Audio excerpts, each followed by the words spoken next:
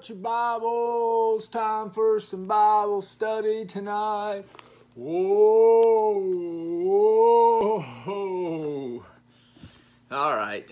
Yeah, I'm running out of things to do when we start our sessions. Let me change this up just a little bit. Hope everybody is well tonight. It's time to get back into the Word, get into Ephesians tonight. Hello, Dennis. Hello, Wanda. God bless y'all. So, hope everybody has had a good week so far. Hey, David. God bless you. Hey, Blake. Been a crazy week in the Reed home, as always. Hey, Brother Kevin. But no, it's been a good week. Hey, Cindy. For those that are still fighting, we are praying for you, praying you get your strength back. Oxygen levels will get to where they need to be, and lungs will be restored. And we're just believing for God's healing touch to be upon our church family, those still struggling and stuff. But heard a lot of, there's still been a lot of praise reports. People are recovering and getting to church, back to church and stuff, and just a lot of good praise reports. But we're so grateful for everybody and the prayers, the church family coming together, right? We're rising up together. We're rallying around everyone who's fighting this thing. So just so grateful. God bless all of you. Remember, get your Bibles. We are going back to Ephesians tonight, chapter 5, and we're going to be talking about walking in wisdom tonight. We'll do a little review from last week, but you got to make sure you're got your Bibles in Ephesians 5. And I'm pretty sure we're not going to get out of Ephesians 5 tonight. We're just going to break down some scriptures, and you know how it is. I like breaking things down and getting in the Word and just applying it to our lives. Amen. But thank y'all so much. Your faithfulness every Wednesday night. Man, I love y'all so much. Thank y'all for joining us. But let's pray. Please remember the Stewart family, that God would just be with them and comfort them tonight. And can we just mention Israel tonight in our prayers? There's a lot going on in Israel right now. We'll pray for peace in Jerusalem tonight. All right, so let's just pray. Lord Jesus, we thank you and praise you for the opportunity again, Lord, that you've given us to meet virtually in this Bible study, Lord God. You've given us another opportunity to open up your word and to study your word. Lord God, thank you for our country. That we have no fear tonight of anybody breaking in our homes and taking the Bible from us and persecuting us because we are talking about you. And yet there's other Christians in other countries, Lord God, our brothers and sisters in Christ who are meeting in secret because of that persecution. Lord, may we not ever forget the freedoms that we have here in America, Lord. Thank you for them, Lord God. Thank you. Lord, tonight we just pray for the Stewart family, that God, you would comfort that family and bless them with your peace and presence tonight, Lord God. We pray tonight for Israel. We pray for peace in Jerusalem tonight, Lord, that you would just please be with all those involved with this war that's broke out over in Israel, Lord God. But I know, Lord God, you're in control, and that gives us great confidence, Lord God. And thank you for each person that joins us on Wednesday nights, that is joining us tonight, Lord God. You know every one of them. You know their heart. You know their needs. And I just pray that you would shower your blessings upon them tonight, Lord. And I pray that the word will come alive to them tonight. And Lord, as we talk about walking in wisdom, I pray tonight, Lord God, that they would just have an impartation of wisdom come over them, Lord God. And they would see, Lord, how you want us to walk in our identity in Christ. So, Lord, have your way tonight. We love you. We praise you and we magnify you. In Jesus' name we pray. And everybody said, amen. Sorry, I haven't apologized. So remember, I'm supposed to apologize first so I don't have to apologize anymore in case I have to cough tonight. So I'm saying sorry now. So I hope you accept it now. That way we can roll on. Amen. All right, so let's look back before we start going forward, and let's look at what we talked about last week. Let's just do a little quick review. Going through all my notes here. So we started out last week talking about finishing up some of the points that we made as far as ways, what the new walk in Christ looks like. And we started talking about last week about don't grieve the Holy Spirit and exactly what that means. Well, we are the temple of the Holy Spirit, right? He lives in us. He's with us on our good days. He's with us on our bad days. So don't grieve the Holy Spirit means that we don't make him sorrowful by allowing sin to control us, anger to control us. Don't steal. Don't use corrupt words. Don't lie. Just all the things of the old sinful nature. When we do those, we grieve the Holy Spirit, don't we? So we don't want to grieve the Holy Spirit. We talked about how in Ephesians 5:1-2 it says, "Be imitators of God as dear children and walk in love." We was talking about how beautiful that image is as children try to imitate their parents, and now we're imitating our Heavenly Father by doing what? He is love, so we walk in love. So that was awesome to think about it that way. We talked about the sins that should have no place in the life of a believer of God among God's people. We talked about fornication, uncleanness, covetousness, filthiness, foolish talking, and coarse jesting. These sins should have no place among God's people. So we dove into a lot of that last week. We defined a lot of those terms, finding out what they mean. And that's when we jumped into walking in light. So we went from walking in love, this new walk. Our identity in Christ enables our walk for Christ. So we're to walk in love, and then we started talking about walking in light. We went to verses 8-9 in Ephesians 5. It says, "Walk as children of light." We made these comments that when we walk in goodness and righteousness and truth, we are walking in the light. But more than that, we're walking in the Spirit, aren't we? Because only the Spirit of God can produce those fruits of the Spirit in and through our lives. When the fruit of the Spirit begin to come forth from our lives, these fruits serve as light shining in the darkness of this world. So that's a really cool thought. Verse 10, Ephesians 5:10, we talk about finding out what is acceptable to the Lord. Our lives should represent what is acceptable to the Lord, not what is unacceptable to Him, right? And then we got to talking about how the light exposes the things that are done in darkness. In verses 11-14, we read these. We talked about how we need to realize that God's Word is a lamp unto our feet, a light into our path. Light exposes the darkness, right? Things done in the darkness. God's Word reveals what is acceptable to the Lord and what is not, and we represent that light, that truth. So that's pretty wild to think about that. And as we go into this world, light exposes whatever is done in the darkness. So we no longer have fellowship with the unfruitful works of darkness, but we are called to actually expose those works as being unacceptable to the Lord. Excuse me. There are many people in our world today that are walking around in darkness, but we wanted to make sure that we made the point last week that we walk in love.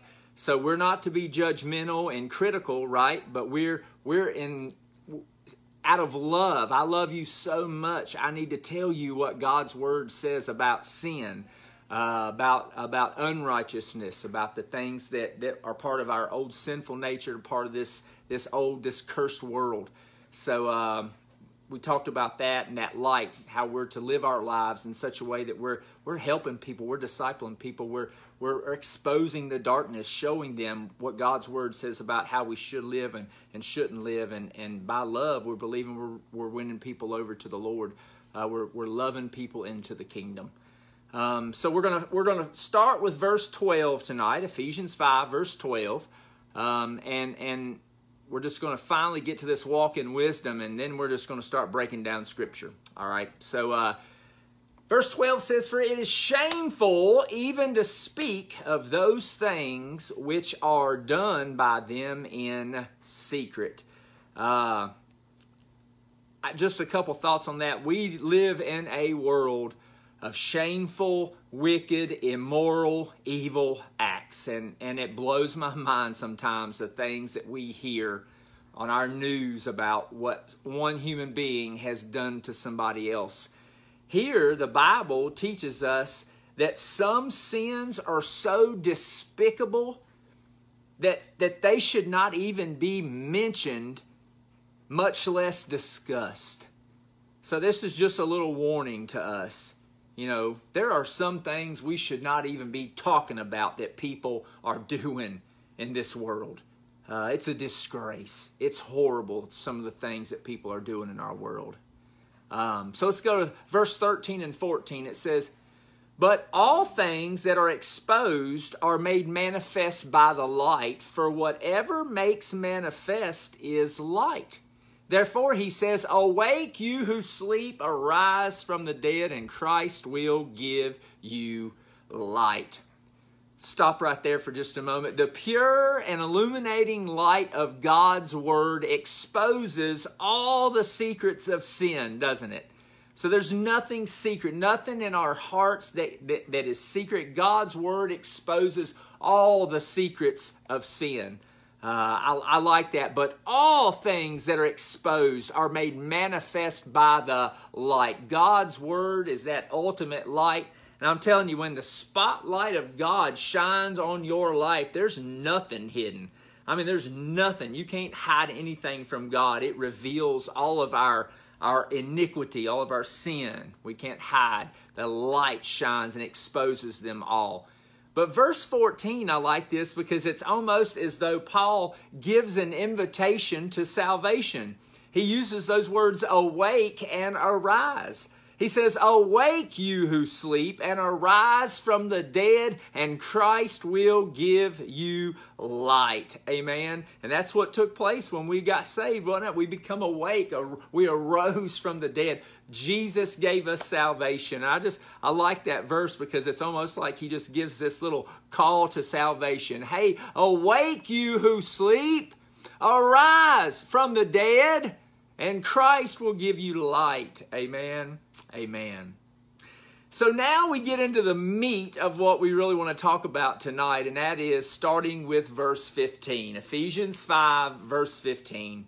It says, "See then that you walk circumspectly, not as fools, but as wise." We are called to walk in wisdom, right?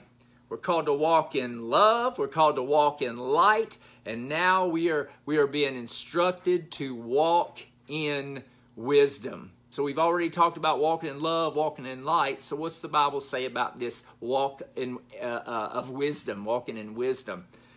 I want us to break the first part of this down because whenever I see a word, it's sort of like, whoa, that's a big old word. What does that mean? When I see that word circumspectly, I'm like, so okay, let's break this word down. What does circumspectly mean? All right? Paul says walk circumspectly. You just pull that word up in like a Strong's Concordance or something like that. It simply means to walk perfectly, exactly, diligently. It means to walk carefully, okay? It means to walk about watching on every hand to avoid danger and enemies. Walk circumspectly. Then look what it says. There's a contrast here, isn't it? Paul says, walk circumspectly, not as fools, but as wise. So, fools don't walk circumspectly. Fools do not walk perfectly. A fool does not walk exactly. A fool does not walk diligently. And a fool does not walk carefully. Fools do not watch on every hand, right? Fools will walk into danger and they will be deceived by their enemies. So we don't want to be like the fool. The fool is not so named, and let's remember this. The fool's not named a fool, bless you, because of an intellectual limit, but a fool in the Bible is named this because of unbelief and because of their wickedness, okay? In the Bible, the fool is a person who lives apart from God and against God's law.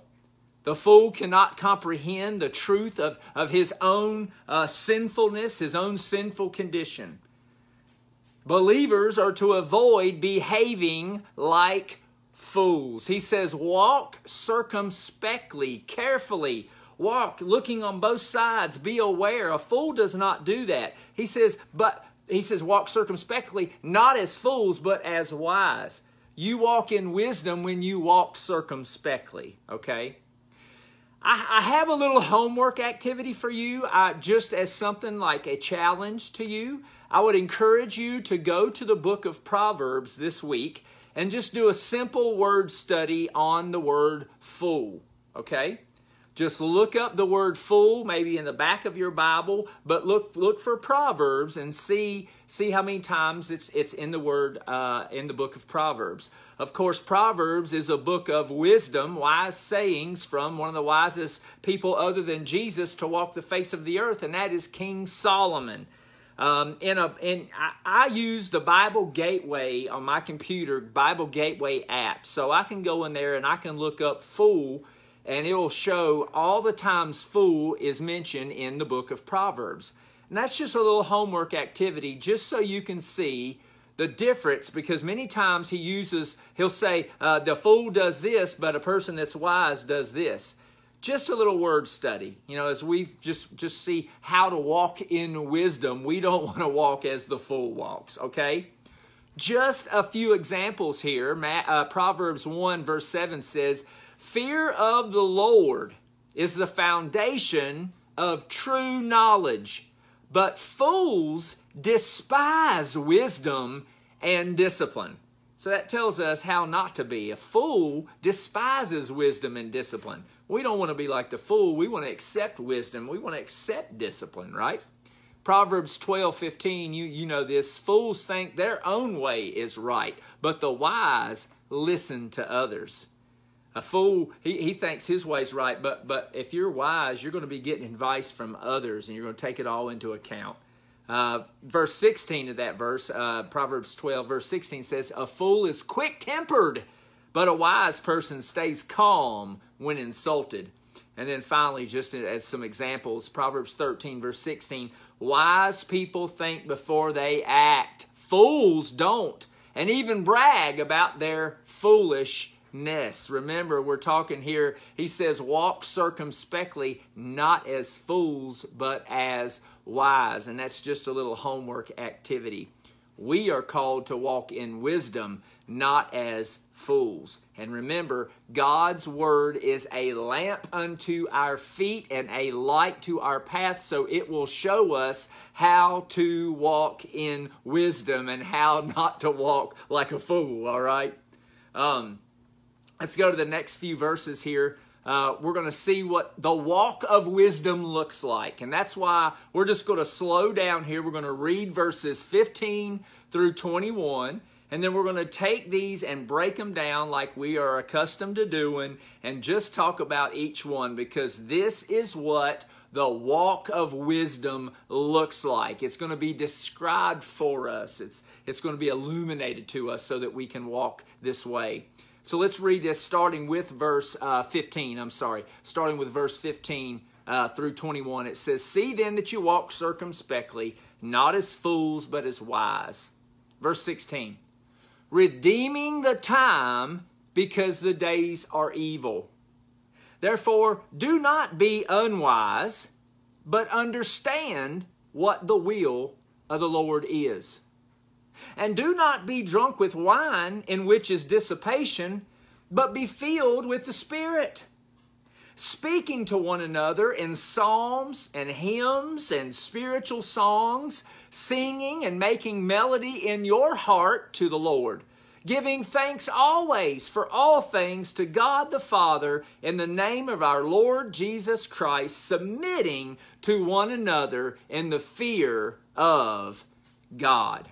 So, for the rest of the class tonight, let's break these down so that we will know what the walk of wisdom looks like. So, verse 16, he says, redeeming the time, because the days are evil.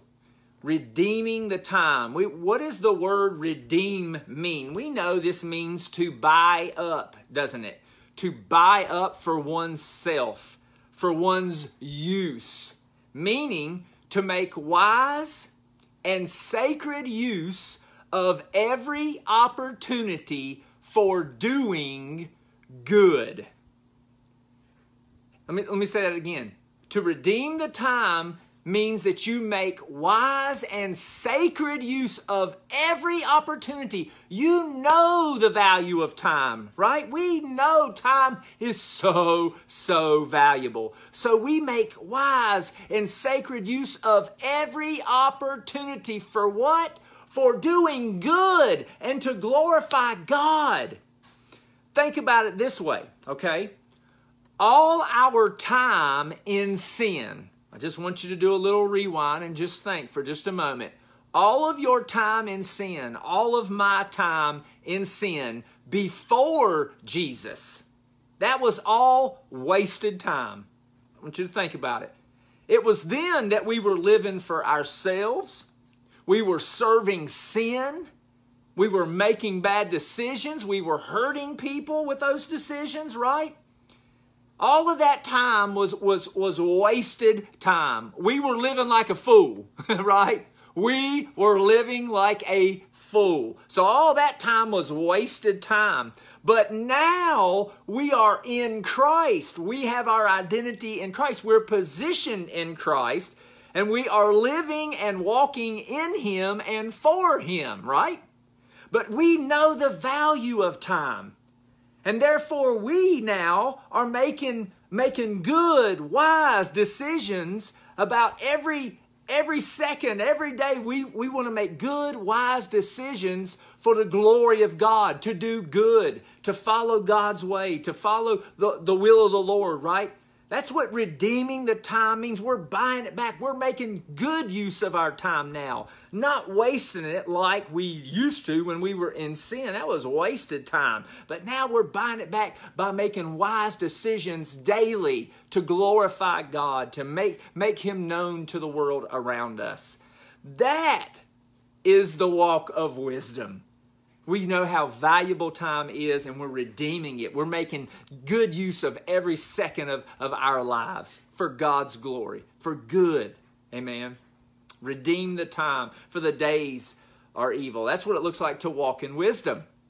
Now let's go to verse 17. What does it look like to walk in wisdom? Therefore, do not be unwise, but understand what the will of the Lord is. The unwise do not know what the will of the Lord is. Therefore, right, I think it is safe for us to say that the unwise are not in the Word of God. They're not reading the Word of God. They're not studying the Word of God. Why do I say that? Because the Word of God reveals the will of God. It says, do not be unwise, but understand what the will of the Lord is. Unwise people, they don't know what God's will is. Therefore, we can safely assume they are not in the Word of God, because the Word of God reveals the will of God. It reveals the way of the wise. It reveals the way of the fool. We are learning tonight. In this Bible study, in all Bible studies, we're learning what the will of the Lord is by studying the Word of God. The will of God is that we walk in wisdom. That's what we are learning in this study tonight. So if that person is unwise, they don't know the will of God, then they obviously don't know the Word of God either. They're not in the Word of God. In the book of Ephesians, the Word of God is showing us the way we should walk and the way that we should not walk. Remember, in our study, it says, do not walk the way of the Gentiles anymore. That's how you used to be. You used to walk. We are learning what the will of God is for our lives. And with that, he said, the unwise don't know the Lord's will. We're learning the Lord's will, so we are becoming wise. Woo! All right, I don't care what anybody says about you, all right? You are full of wisdom because you are studying the Word of God. And wise people understand what the will of the Lord is. Now, the unwise, they don't. Amen? Amen. Now, again, if we just did a word search, okay, and again, I use the Bible Gateway program on my computer, and all I got to do is go to the search bar, and just put in will of God.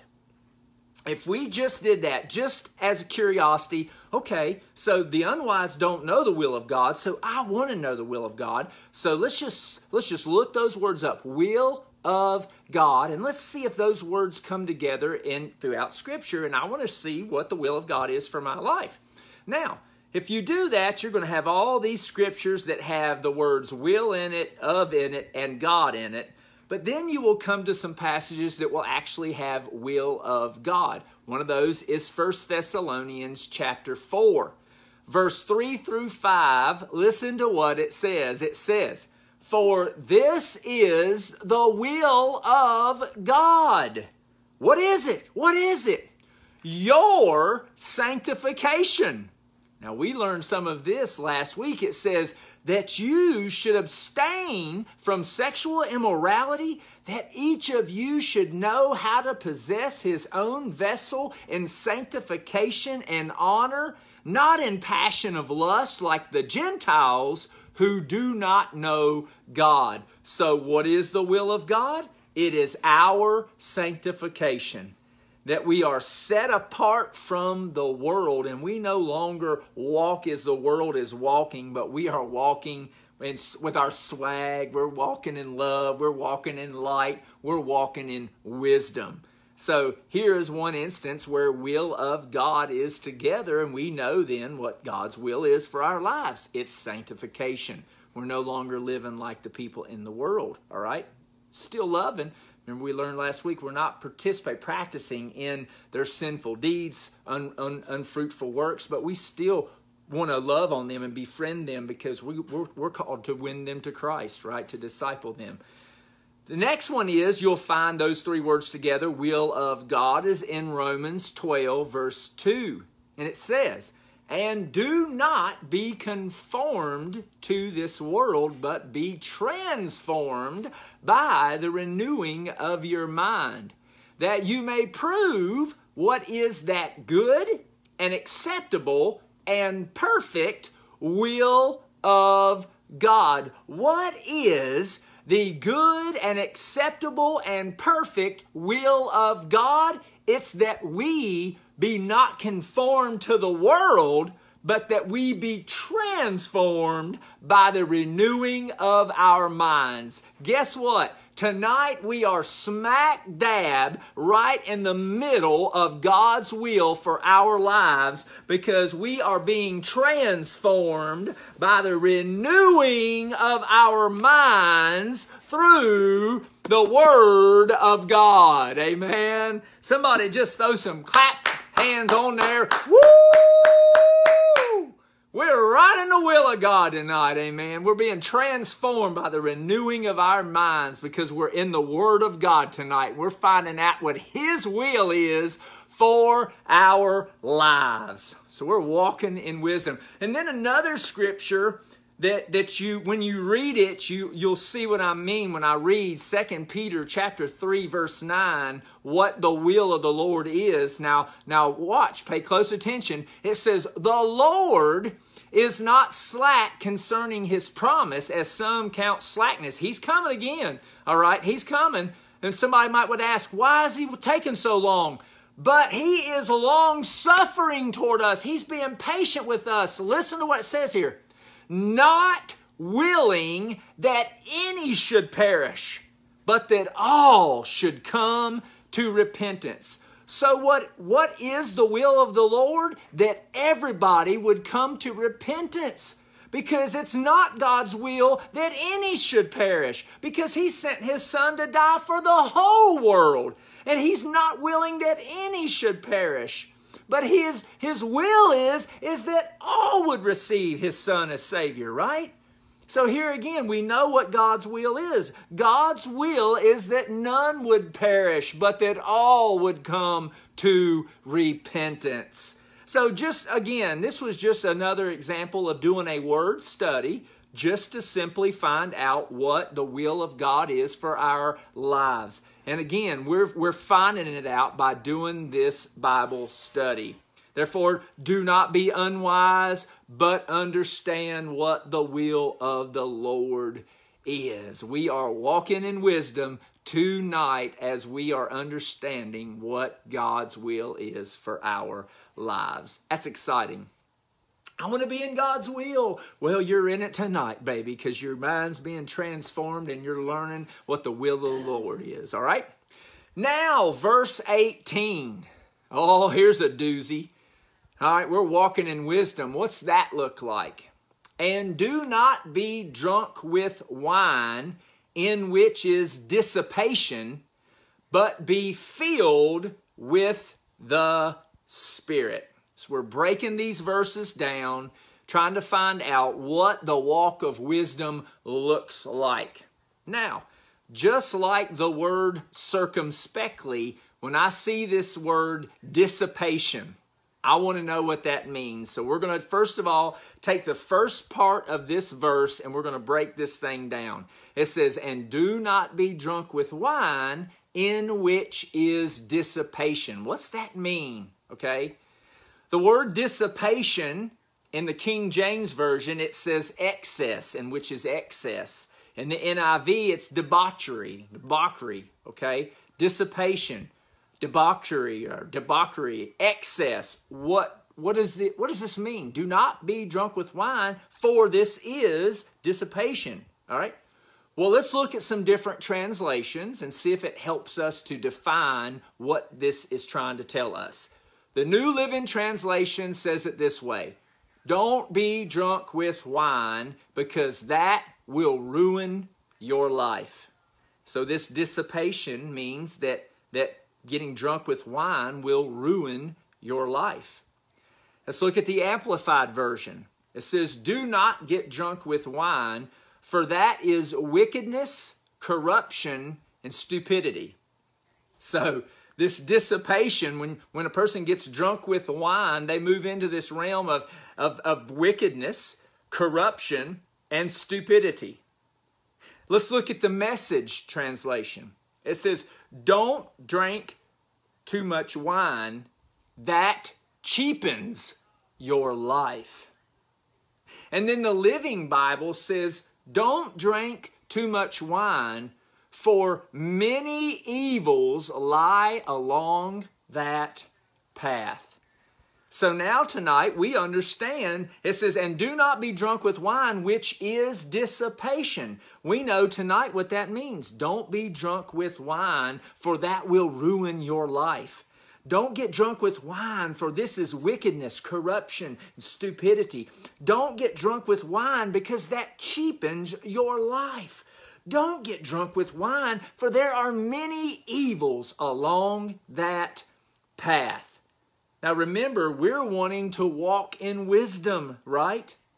One more verse for us tonight to learn what this is saying to us. Proverbs 20 verse 1, it says, wine is a mocker, strong drink is a brawler, and whoever is led astray by it is not wise. So we don't want to be led astray by wine, right? We want to make sure that we are walking in wisdom. How do we walk in wisdom? We don't get drunk. That's Craig Reed's, summary of this. How do we walk in wisdom according to this verse? We don't get drunk. Okay?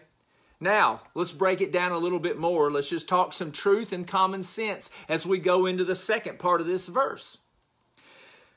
A person who is under the influence of alcohol.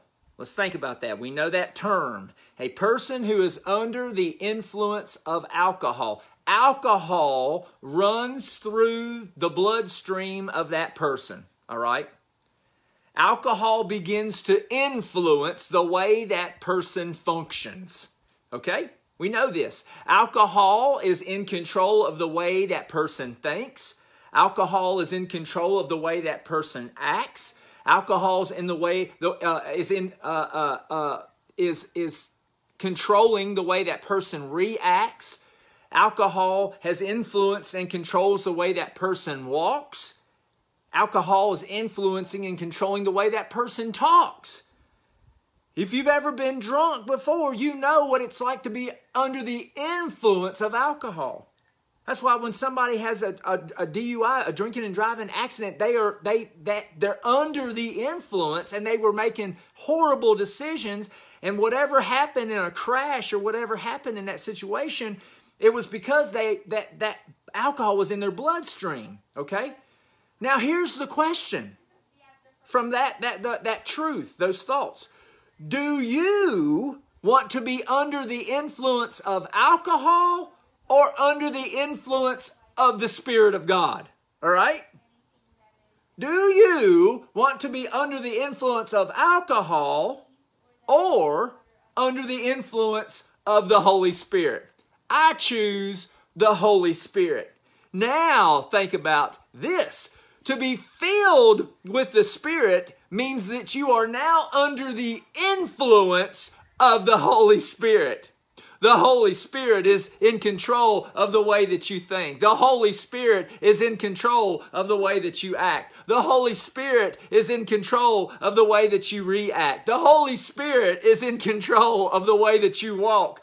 Oh, we're walking in wisdom when we're under the influence of the Holy Spirit. Amen. The Holy Spirit is in control of the way that you talk. Under the influence of the Holy Spirit. Hey, to be baptized by the Spirit is when the Spirit has total influence over all the areas of our lives. Have you surrendered every area of your life to the Holy Spirit? Oh, hallelujah. Glory to the Lord tonight. How do we walk in wisdom? Allow the Holy Spirit to influence every area of our lives. And do not be drunk with wine, in which is dissipation, but be filled with the Spirit. Glory to His name. Praise the Lord. One more thought on this. A lot of people go to alcohol to get a temporary fix, right? Maybe there's something going on. They're looking for a temporary fix. Alcohol produces a temporary high, while the Holy Spirit produces an everlasting, come on, peace, joy. All the fruits of the Spirit, they're everlasting, whereas the things of this world are only temporary. Okay, that's the last thought on that. But we're walking in wisdom when we're under the influence of the Holy Spirit. Amen and amen. All right, let's go to verse 19. And we're discussing, we're seeing what this walk of wisdom looks like, aren't we? All right, verse 19 says, speaking to one another in psalms and hymns and spiritual songs, singing and making melody in your heart to the Lord.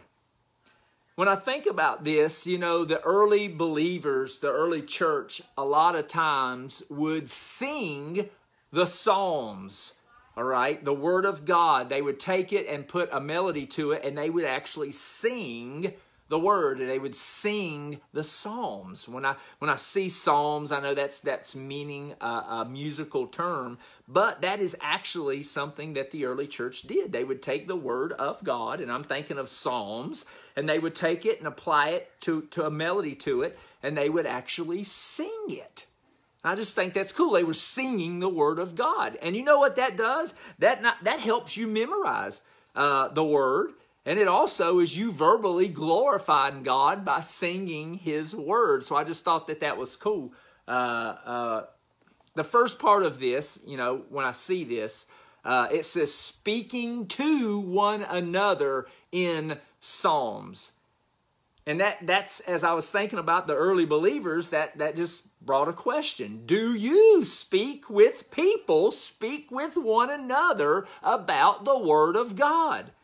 And I know where I'm sort of diverting a little bit from the meaning of this, but hey, they used to sing the Psalms. They used to sing the Word of God. It says speaking to one another in psalms. The Word of God. Do you talk with people about the Word of God?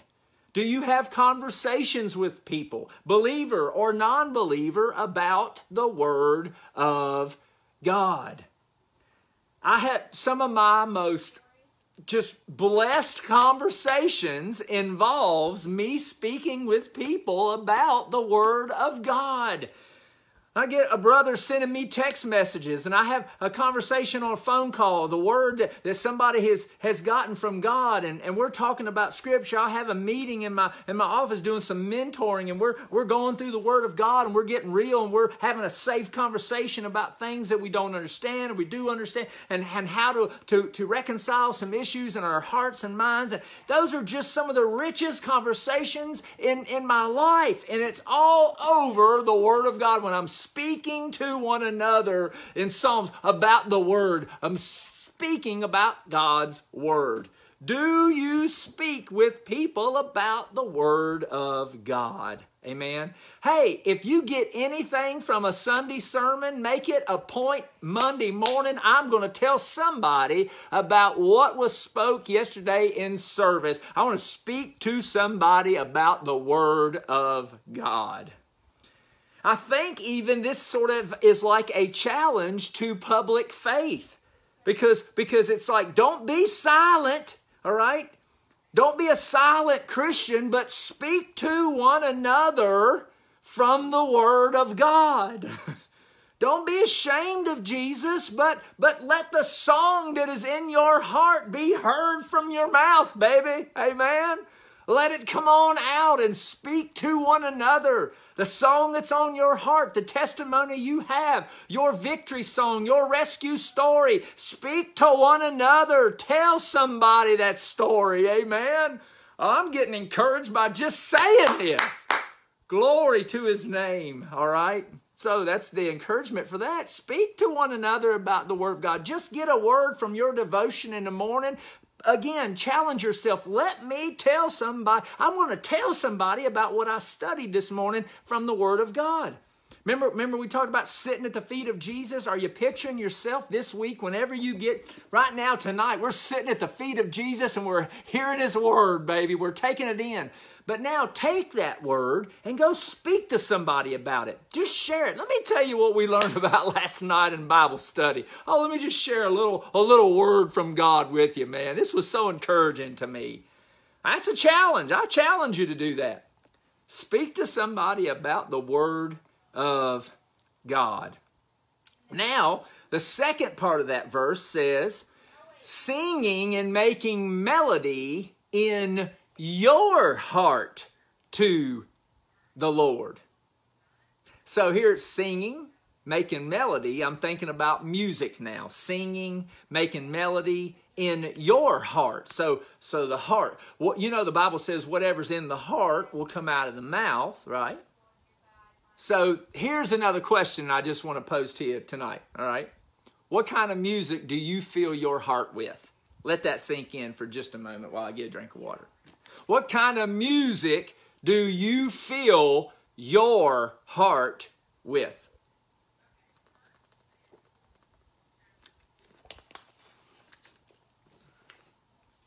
All right. Think about it. Music goes into the ears. It goes into our minds. It goes into our heart. Music has a lot of power to it, doesn't it? Music can affect our emotions. Music can be a way to fill our hearts with good things or bad things, right? Now, listening to the Word of God, when you do that, you put a song in your heart that can have a major, encouraging, positive impact in your life. What kind of music are you filling your heart with? Because remember, now you're alone and you're rolling down the highway or you're doing your thing, you know, during the day. What song are you singing? What's in your heart? What is coming out of your mouth? And that's why I do want to give you another challenge about music. I don't know what kind of music you listen to. But I challenge you. I do. I challenge you. These challenges are out like on Spirit FM and stuff. I challenge you for the next 30 days, if you don't already do this, I challenge you to listen to nothing but Christian music, some positive, encouraging Christian music for the next 30 days, and you tell me how that affects your mood, your attitude, your thoughts. You know, when you fill your heart with this positive, encouraging message from God's Word to Christian music, right? Now you've got a song in your heart, a melody in your heart that you can now let come forth and sing to yourself and bring victory to you, encouragement to yourself. He says singing and making melody in your heart to the Lord. There was many times when I was when I used to work at Altech, and I've told a lot of y'all this before, but when I would weld, there's a lot of just days where you're by yourself under a weld helmet and you're just welding. Well, a lot of times me and the guys would sing, we'd sing, and I had this one song. It was a Randy Travis song, 3 Wooden Crosses. Now I'm not a singer, all right. But man, me and a buddy of mine, we was welding. He starts on one end of a weldment, and I start on the other, and I'm rolling down through there, and I just had that song, so I just started singing it. Well, he got to singing it. We just started singing it, and it was awesome. And we're singing three wooden crosses right there in Altech welding, and it was just it lightened up the atmosphere. It just was encouraging to him and I, and you see what's in your heart, right? Man, it's just a beautiful, encouraging thing when you got God's Word, a song in your heart, and you can just encourage yourself in the Lord. But anyhow, that's your challenge. If you don't already listen to Christian music, I challenge you for the next 30 days to listen to nothing but Christian music. Put Christian music, positive, encouraging Word of God in song in your heart. It is wise to fill your heart with positive and encouraging songs of praise to our awesome Savior. That's what it looks like to walk in wisdom. Man, we're singing to Him. We're speaking to one another. We're talking to people about the Word of God. We've got a song in our heart because that's what we're filling our lives with. That's what it looks and sounds like to walk in wisdom. Amen. All right, verse 20. We're about to wrap up here. It says, giving thanks always for all things to God the Father in the name of our Lord Jesus Christ. So to walk in wisdom means that no matter what trial we may be facing, no matter what storm we may be facing, no matter the circumstances we may be facing, you know that God is still worthy of our thanksgiving and our praise. Come on. Just because of who He is. It says, giving thanks always for all things to God. It's like the verse of Scripture that I told you was our life verse, Proverbs 3, verse 5 and 6. Trust in the Lord with all your heart, and lean not into your own understanding. There are going to be things that happen in our lives that we will not understand. But it says in verse 6, acknowledge Him in all thy ways, and He shall direct thy paths. That's the part where this is talking about. I'm trusting God, but I'm in a situation right now I do not understand. There's a storm, there's a trial, these circumstances. You're just like, what is going on? Wait a second. God is in control. I am trusting God. He has the steering wheel. I know who He is. I know what He's done to show me His love. I know the grace, the mercy, the love that He's shown me on the cross. I know He is still worthy of thanksgiving. So I'm going to acknowledge Him for who He is and who I know Him to be, regardless of my circumstances. And right now I'm thinking of Paul and Silas in the midst of that prison there, and they had already been beaten. Here they were at midnight. What were they doing? They were singing, just like what we're talking about. They were acknowledging God. They were giving thanks in the midst of their storm, their trial, because it was not about that storm. They was praising God. He was worthy. They even praised Him for them being allowed to suffer with Christ. I mean, they had such an amazing mindset. They were totally living their lives from an eternal perspective, were they not? And then look how everything turned around. The jailer got saved, his family. I mean, it was that's what I'm talking about. That's awesome.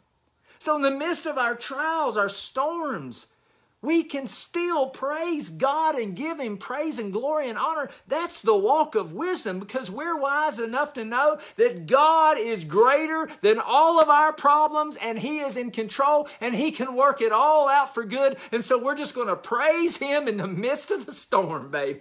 He's worthy. He's worthy. Oh, hallelujah. So what's it look like to walk in wisdom? Giving thanks always for all things to God the Father in the name of our Lord Jesus Christ. We're not thanking Him for the storm and all the trials and oh, thank you for my suffering, Lord. No. Thank you, Lord, for who you are.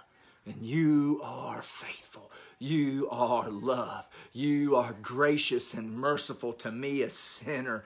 You have saved my soul. Oh, thank you for sending your Son to die for me. Thank you for that empty tomb that's given me hope beyond this suffering. Oh, hallelujah. So you see, He's so worthy of our thanksgiving and praise, isn't He?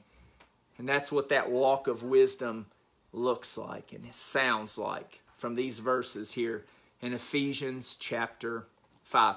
Now, the last verse is 21. We're going to wrap this thing up, and I might just save this for next week because this is going to take us right into the next sections of Ephesians 5 and going on into 6 about relationships.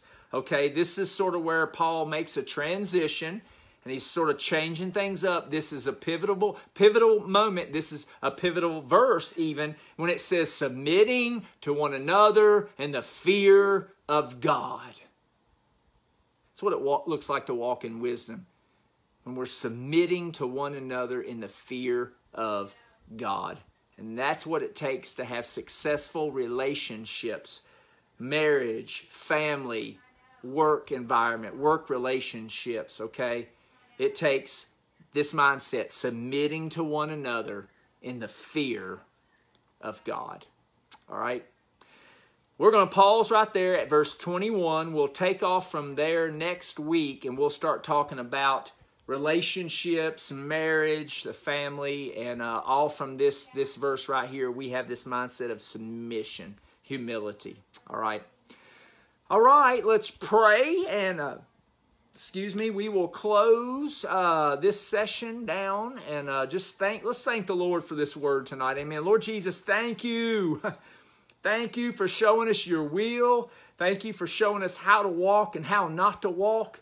Lord God, thank you for showing us and revealing to us, Lord God, what the walk of wisdom looks like. And Lord, I just pray tonight, Lord God, that this word becomes alive and relevant and applicable to your people tonight that have received this tonight, Lord God. They'll apply it to their lives tomorrow morning. I'm going to speak to somebody about the word tomorrow that I heard last night, that I taught, that I was studying, a part of a study last night. I'm going to tell somebody tomorrow at work, at school, wherever. Lord God, I pray that challenge, Lord, to go speak about your word would just be on their heart and mind tomorrow, and they would tell somebody about the things that we've learned tonight. Lord, you know every heart tonight. Lord, I pray that you'd bless each person tonight that's joined us. Bless them abundantly with your presence, with your Spirit, Lord God. Oh, we want to be under the influence of you, Holy Spirit. Take control of us.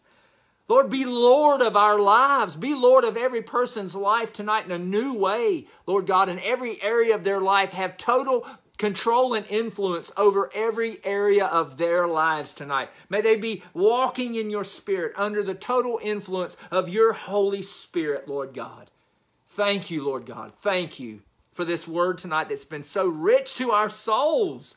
It's been so encouraging. Lord God, thank you. We love you, we praise you, and we magnify you, Lord. In Jesus' name we pray. And everybody said, clap hands, hearts, thumbs up, amen, hallelujah, glory to God. Hey, I love you all. Again, thank y'all so much for your faithfulness. Tomorrow night, Lord willing, 7 o'clock, prayer meeting, virtual prayer meeting. We'll be doing that. Be able to just touch heaven, just seeking His face, standing in the gap. I hope you can join us. Hey, when I post the reminder on here, share it with your on your page. That way maybe we can get some more people. We're just going to have an awesome session of prayer. And Sunday services as normal, in person, and the online service, the parking lot. Hope y'all have a good rest of the week. We love y'all so much.